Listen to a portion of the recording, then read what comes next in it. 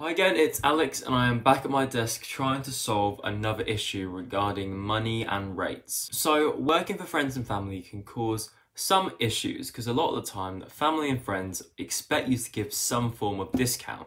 And it's a really difficult area to kind of figure out because it all depends on the family member or the friend or even the project. So the majority of the time, I don't ever give my clients any form of discount for my services. I feel that my rates best represent the quality of the content I produce for clients. However, family is a difficult one because family is family and they're always there and they kind of deserve some form of discount, especially if they don't have the money to spend for your main rates. But when a family member is asking you to come in and do some work for a company that they work for, not the company they own, the company they work for, it can be quite tricky. I'm currently in a situation like this where a family member of mine works for another company, but that company needs some work doing, so they have asked her to try and find someone that would do work on a budget. And my rates aren't really that budget friendly, and I think that my family member was thinking, actually, if I use Alex, he might be able to give me a mate rates fee. However, it's not their company, so I don't feel like I'm obliged to give them a discount because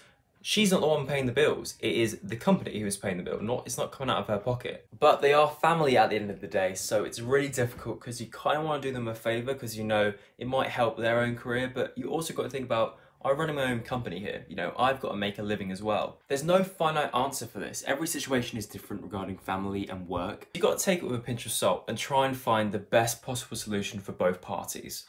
And for this situation, what I did is I just charged my usual rates. Because I was talking to one of our colleagues about it, it wasn't kind of directly to her, so it was kind of a lot easier to negotiate the prices and the fees. But there's always that worry that, they're expecting something, and if you don't kind of come up with a certain price or in a certain budget, they might just bin you off. But what I try and do is be completely transparent with companies because I feel like you've got to have a really good relationship with your clients so they hopefully will come back for more work in the future. And that's what I did. I told them my rates, I was fully transparent, and I told them this is how much I think it will cost, and if you want any changes, this is how much it will cost extra. And luckily it worked in my favour, and now I have a new client. I don't know if they're, a regular client, but I've got one job with them and hopefully, it will go well.